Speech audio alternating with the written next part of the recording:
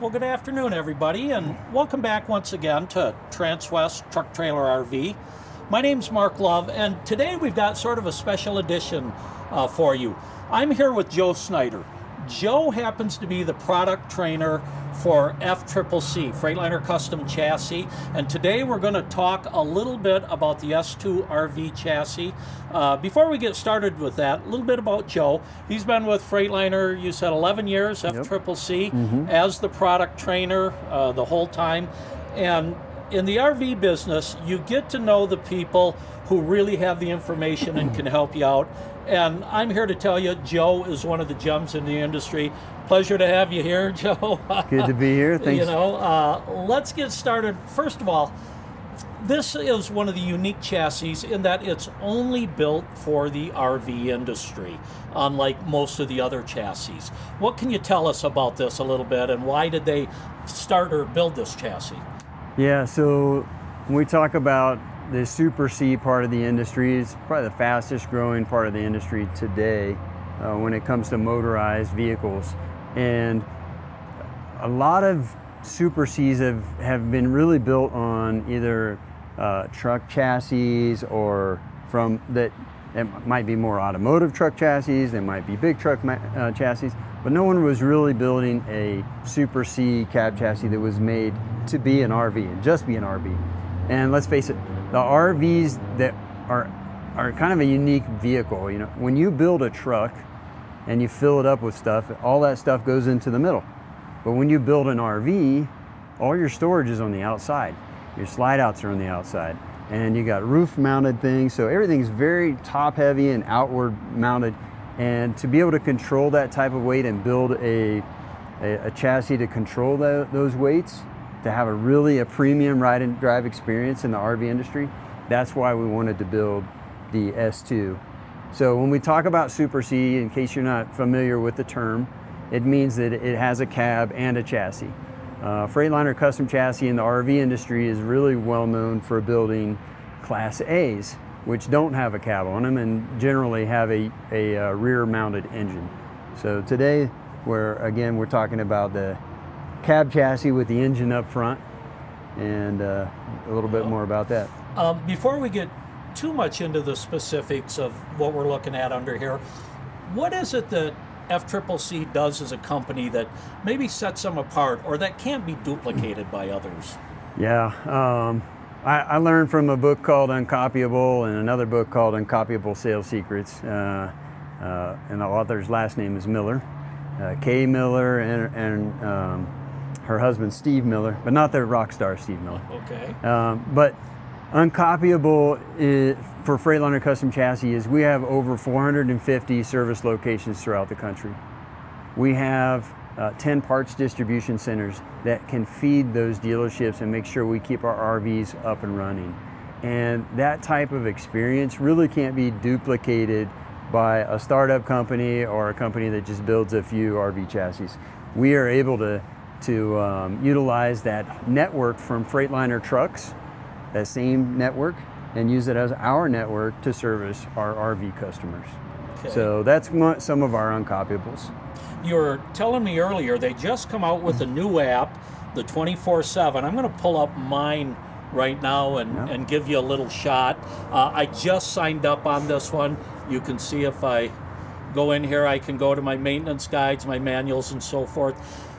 What is really the importance of this app to the end user? How would they best use it? Yeah, so we came out with 24/7 Direct app a few years ago, and man, I tell you, it just makes it easier for the customer to get in contact with us and our dealers, know what their capabilities are. So when you do map it out and you say, hey, I want to go to this dealer that's nearby, it actually lists out their hours of operation, their phone numbers, but also their capabilities of that specific dealership.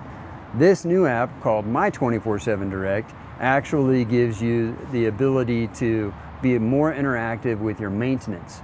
So we see customers that don't know, hey, I need to grease my driveline every year. Okay, well, yeah, you do need to do that every year. The app now, once you start the app, put your mileage in there and tell them what the dates are and everything, it'll actually help you keep track of when you need to do your next maintenance and what on your maintenance records need to be done each year. You know, for somebody like myself, that would be extremely helpful. I know others are pretty diligent about their maintenance. Some of us not so much. So, great app. So yeah, it is a great app, and you know, it's the next step. I'm sure we'll get more and more automated as the years go by, but this is really a good leap forward for people that really want to help take care of that dream they're purchasing. Yep. Right? I mean, if you can afford one of these, you've really attained a dream. It's a dream I have one day, and when I see these going down the road, I'm like, wow, there is another dream achiever. So we appreciate that. We want to honor that and help build that experience. Okay. Well, let's get into a little bit more of the particulars and specifics on this. Let's start up front. And right now, with it up in the air, we can't show you a whole lot of things with the cab. We may do that later. But what would you like to point out that really kind of sets this apart? Yeah, so when you're looking at this particular coach, there's a couple of things that make it different than other C-class units that are out there. It's air ride in the rear, and having air, it also has air brakes. So when you want to make sure you have that confidence when you're going down the road that you're going to have a nice ride experience, and also you're going to have a nice stopping and feel confident in your stopping and braking. And so you can notice that the drum brakes are right here. There's huge pads on these. Okay, so these pads are going to last the customer about 125,000 miles. Okay. Okay, so in general, most customers never have to do a brake job. Yep, so, that's true. So we have drum brakes on this particular chassis all the way around.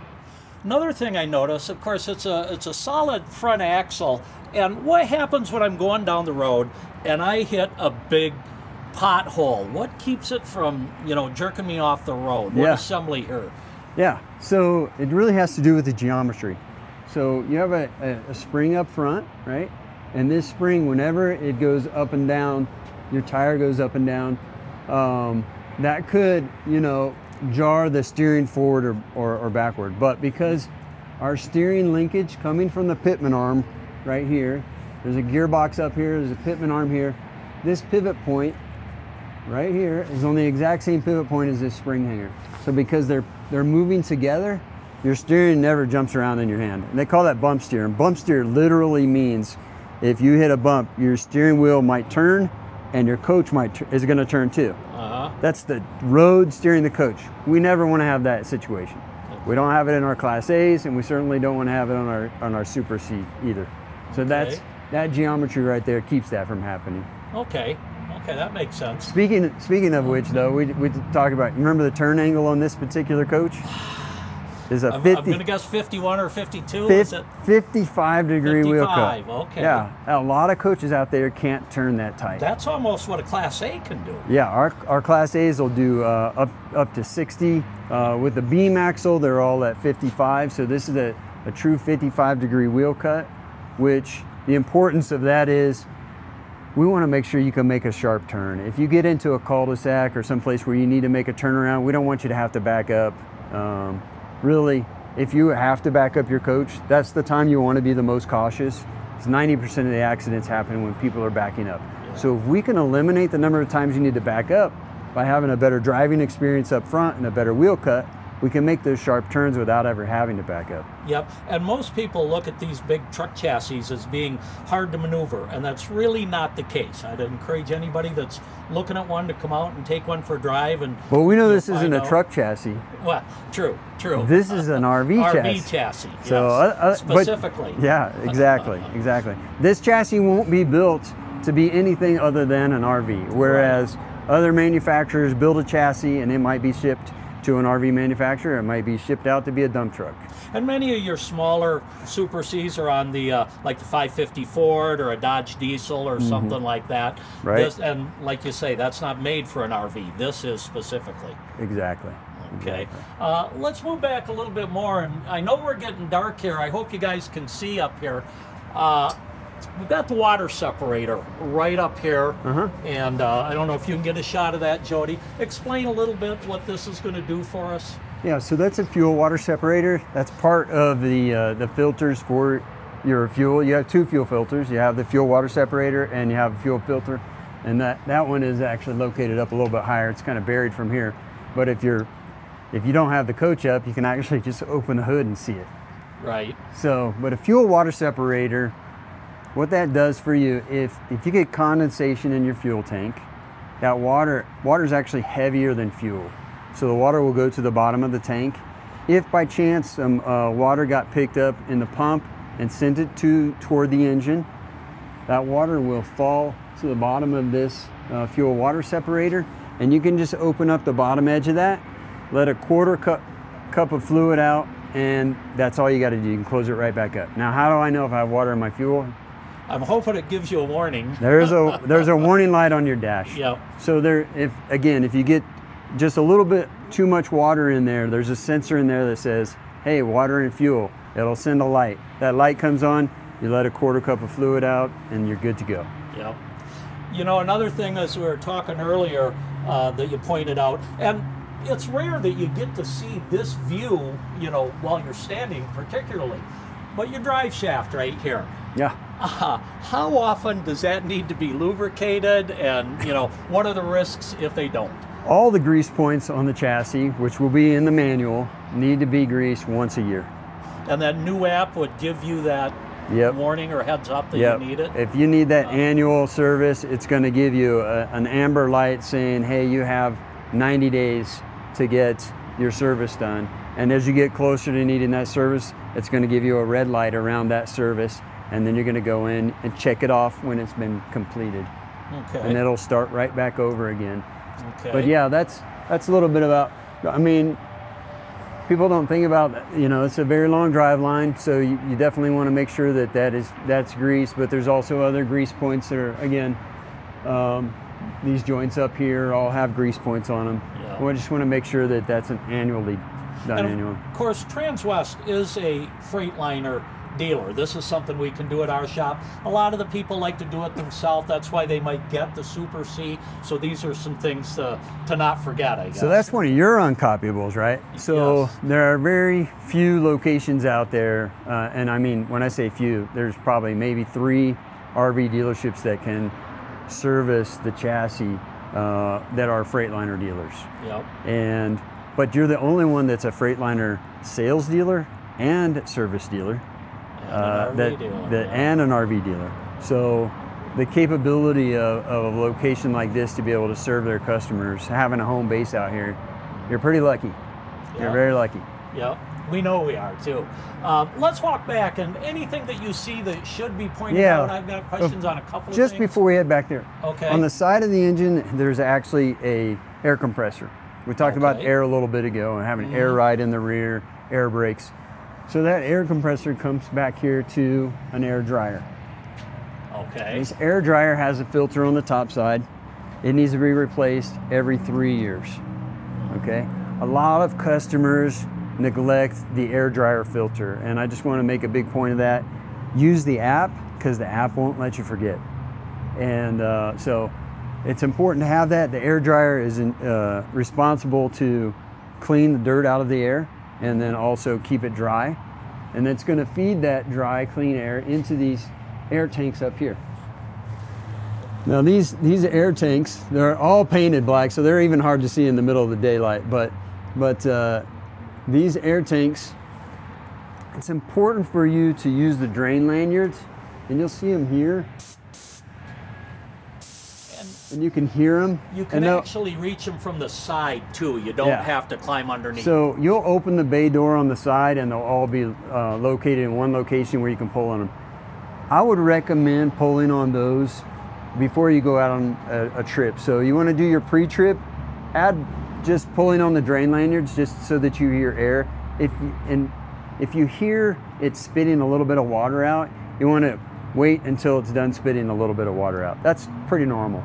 If it pours a bunch of water out, then I would recommend getting your air dryer serviced and go ahead and drain all the water out of it. You may even need to start the coach back up again to air the tanks up again, turn it back off, come and get the rest of the water out of it before you take it in to have it serviced. So, you know, just a little side story. I remember maybe 2 or 3 years ago, you were here doing some training, and you pointed out the 1, 2, 3 maintenance. You know, the first year, every year you're always changing your oil, you're changing your filter, and you're changing the water separator filter, is it? Each year. Every 2 years you're changing that air filter, and every 3 years the air dryer filter. That's it. 1, 2, 3. If you can remember that, you'll be miles ahead of a lot of other people out there. So. And as you age, you'll get that reminder on your app. That's right. Don't worry about forgetting it. That's right. Okay, let's move down a little bit further.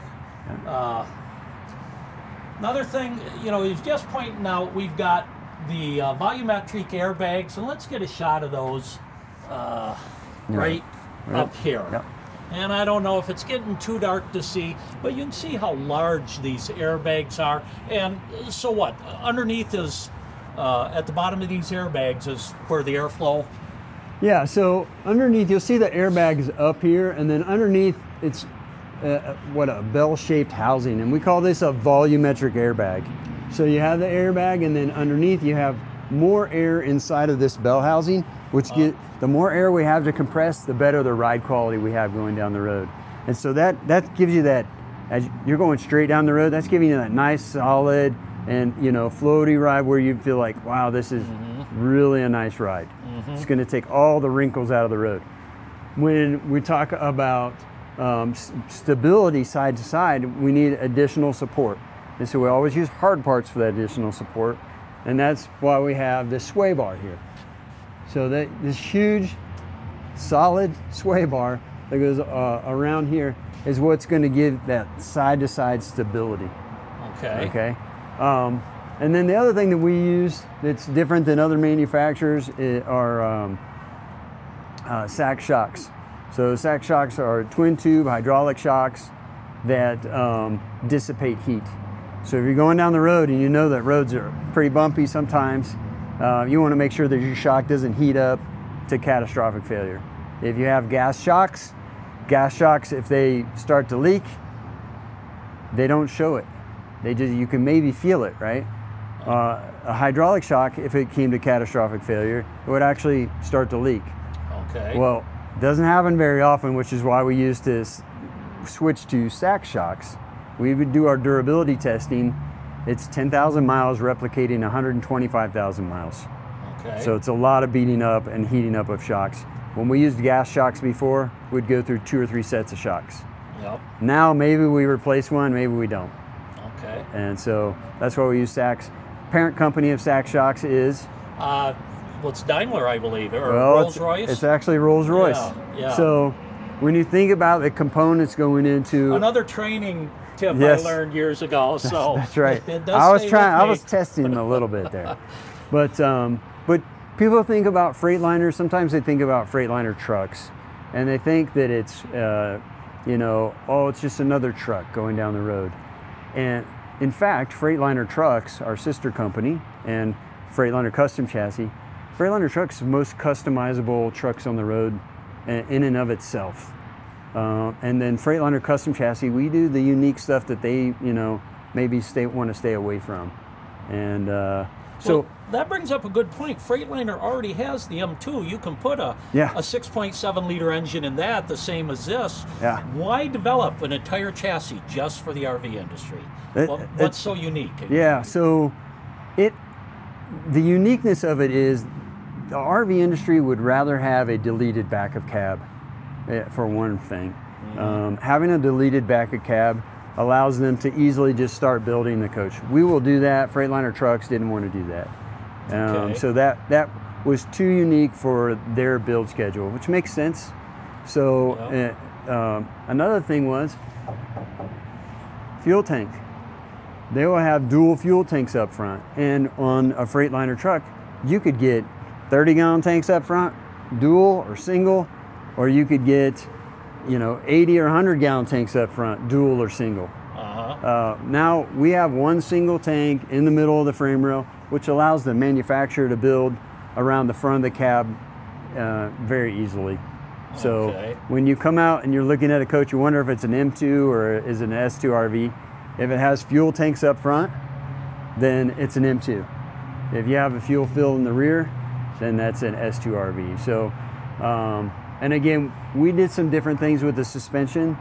that are unique to Freightliner Custom Chassis that weren't offered with. So all of those things, the suspension, the fuel tank, and the cab are some of the main highlights that differentiate the S2RV from an M2. Yep. So in a few minutes, hopefully, we're going to be able to drop this and talk about the cab a little bit more down at ground level and look inside. But is there anything else back here that you want to point out, or you think that's unique or special that a potential customer should know about? No, I would just highly recommend that, you know, if you're considering something like an S2RV or a Super C, that you drive it. I had really cut my teeth in the industry on driving the Class A vehicles out there, and I knew how well they drove, and I thought there wasn't anything as good. And then it was time for us to bring this to market many years ago now, and we started doing a video for the industry. I got to drive it, and it was the first time I'd driven it. And I kid you not, it wasn't 10 minutes down the road I was calling my boss and saying, hey, this thing drives awesome. I was really proud of the product that we brought to market. And if it's something where you think, well, I'm not sure it could drive as well as a Class A, or I'm not sure I could handle it, I'll tell you this. The larger the vehicle you buy in the RV industry, the easier they are to handle. Meaning, I could drive one of these 8 to 10 hours easily, get up the next day and drive it again. I assure you, you can't do that on a Ford or a Dodge. It's just not as comfortable. I don't mean to be putting anybody down, but this is the best chassis for this category Super C. Yeah, I mean, you are spending more money. You should get better experience for that money, and you truly do. But don't trust me. Come over here, take one out on a ride and drive, and test it out for yourself. I always tell people that. I can say as much as I want to about it, but the proof is in the pudding. You really need to get behind the wheel if you're considering one of these. Speaking of which, as you can see, the unit's being lowered to the ground. Let's go back up to the front and talk about the cab. It's got kind of a unique bumper and a couple of things, and we'll look inside. Yeah, so we did steal a few things from the M2, right? We did steal the cab and the front bumper. But we really built a new chassis from the ground up. Wheels up, this is an all new chassis. It's not an M2 chassis. Okay. But some of the benefits that you get from this is you can notice that we have a 3-piece bumper. So there's a wing on one side, centerpiece, and a wing on this side. What's important about this is if you did get into something here, this bumper would actually break away. It's not going to tear your tire off. So a 1-piece bumper, if it gets into your tire, it could really damage the tire. This is really built to protect the tire.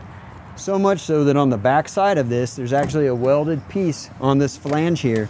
And that welded piece makes sure that the bumper cannot get into the tire too deep. Okay? There's 2 breakaway bolts here, and this piece will come off. You're actually legal with just the centerpiece. And then a little bit about the headlights here. These are composite. They're actually stronger than the fiberglass hood. So if there was an impact up here, this would actually probably not get damaged. It would probably still be good. Why do I tell you that? We don't talk about accidents. We don't talk about negative things. The reason I tell you that is a lot of people say, oh, I'm worried about rocks or something getting up in here. That's the more common situation. A rock kicks up and breaks your glass. That does not happen. That's how strong these are. It can take an impact, let alone a rock. So a little bit about that. Of course, here's your air intake. Looking at the hood, we've got, thanks Mark, thanks for grabbing that. It takes about 13 pounds of pressure to open this up. So you can see I'm barely pulling on it. I can lift this with 2 fingers. Okay, anybody could. It has a spring and a shock on it to help assist and lower the hood. One of the reasons is for safety. Say, I don't know, you had a light come on and you wanted to check your fluids when you're going down the road and a gust of wind came by and blew the hood. it wouldn't hurt you. You could just push it right off you. You just saw it was like 13 pounds of pressure. So even with a gust of wind, you could just push it right off. So that's another safety item that's just built in. Notice the slope of the dash on the inside there. So we have that sloped hood, we have the sloped dash, so you can take advantage of all the visibility. That's a 2,500 square inch windshield. That's the largest windshield in the Super C industry. So again, you want to enjoy the view around you when you're driving through the mountains or driving near the mountains or wherever. You can see everything. Yeah. And any kind of object that might be in, you know, down by the road. While we're here, just again to reiterate, something that you can't do with Class A's very well is see the engine and do your own services and maintenance. So now you can actually see pretty much everything. And I can actually step right inside the wheel. I'm not going to do it and get my pants dirty right now, but it's easy to work on this engine, and a lot of the Super C buyers are that type of buyer. Yeah. They do their own maintenance when they can. Yeah, we consider them the adventure part of the industry. Yes. So, and to that point, you can actually loosen the bolts there too and just move the wing out, hinge it out, and get right in there and do whatever kind of maintenance or check you want to do. But like I said, before you go out and you're doing your pre-trip, it's nice to do a quick visual on all of these. Like you have your power steering fluid here. You can see the fuel water separator down there, but a light will come on for that. There's also your air cleaners over there. So everything that you would want to have access to, you have access to it. So why don't we step inside if you have a few minutes and point out some of the features. Let me show you one cool thing here. Oh, sure. See the hood? That's kind of cool. Nice soft landing. It is, yeah, it is. Yeah.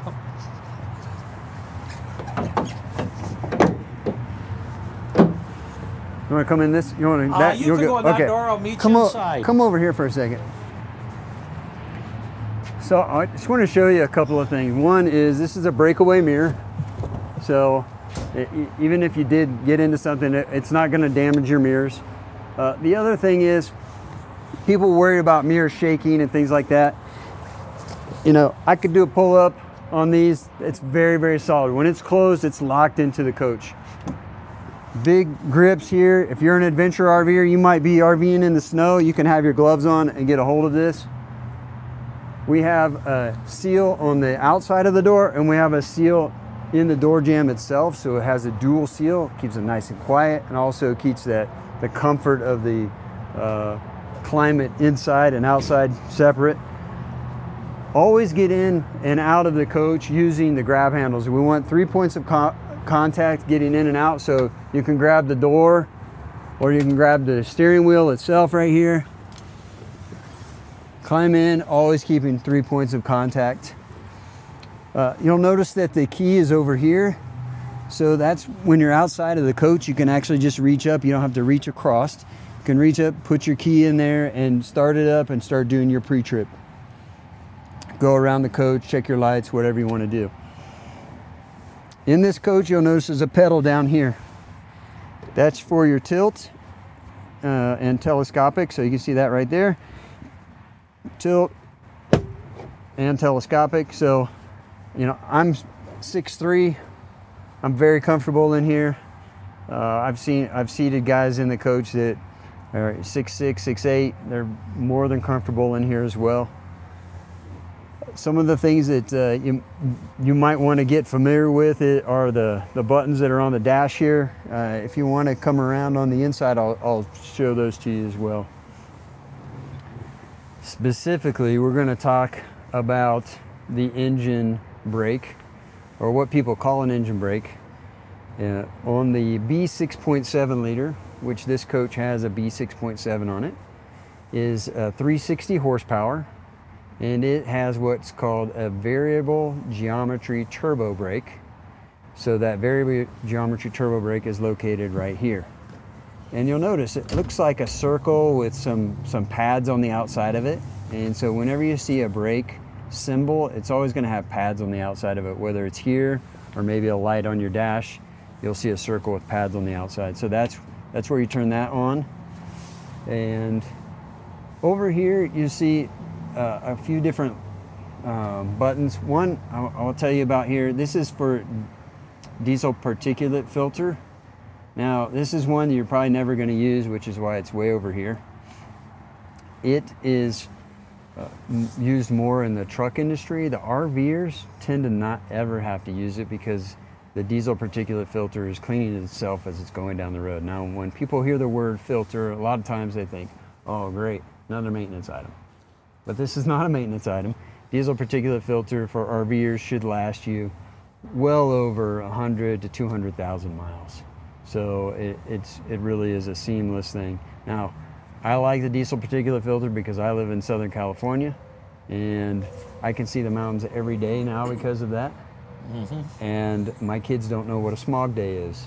Oh my, that's amazing. So it's ridiculously great. You have heated mirrors. This also is a different button that you don't see in other manufacturers because they don't have air ride. So air ride in the rear, we can actually lower the air in the rear so that when we're backing up to hook up to, I don't know, a horse trailer or whatever, you can lower your coach, get underneath the ball hitch, and then you can raise the coach back up. I remember when that was added a couple of years ago, when you're leveling your coach, it's always nice to dump your airbags and get it as low as possible before you engage your jack. So that's a nice feature. So those are probably some of the more, you know, unique buttons to this particular coach that you might not have on some other Super Cs out there. Other than that, a lot, you know, again, noticing the slope to the dash and noticing the slope of the hood. Really, when you're sitting here in the driver's seat, you can see the whole world going by. It is just an amazing view. You know, the mirrors don't have to be special mirrors that you see on some vehicles that are modified to be RVs. They have extended mirrors. No, these mirrors are there already and in the right spot. So and having driven these a lot, I can testify how comfortable they are, how easy it is to see all the way around you with that 55-degree wheel cut, very maneuverable. Just a great unit all the way around. If you want, I will tell you one other thing here too. When you're looking at this here, this is your transmission shifter. So if you're used to an automotive experience where you're putting it into gear, this you're going to keep your foot on the brake, you're going to release the parking brake, and you're going to put it in drive, right? And then it will go through the gears. Now it will say 6 on it over here, and then over here it'll tell you what gear you're in. So it might say 6-1 and then 6-2, 6-3. Now you can actually also tell it to hold a specific gear as well. So as you're going up in the mountains and it wants to shift into 5th gear too early, you can actually say, hey, I want my top gear to be 4. So you can hit the down arrow to 4, it'll hold 4th gear. So very important coming downhill too. It helps save your brakes. Yeah, saving your brakes on the way down. You're definitely going to have your turbo, variable geometry turbo brake on, VGT brake, and that's going to help you save your brakes too. And we can talk a little bit about that in that when you're coming downhill, you want to let your RPMs go high. Okay, that's when your engine brake is working the hardest. And at about 2,400 RPM, you're going to hit your brakes and bring it back down to 1,500 RPM. And then let your engine brake work again. So you're on your service brakes, you're off your service brakes, allowing your service brakes to stay cool and have a nice trip on the way down as you did on the way up. Yep. So. Yep. Well, Joe, I want to thank you very much for being here today. Always great information. You're going to be around tomorrow also, I believe. Yes. Do a little training, so I'll be looking forward to that. Appreciate everyone at Transwest giving us the opportunity to share a little bit more and hang out with you all. So thanks for the invite. You're welcome. And to all of you, thanks for tuning in.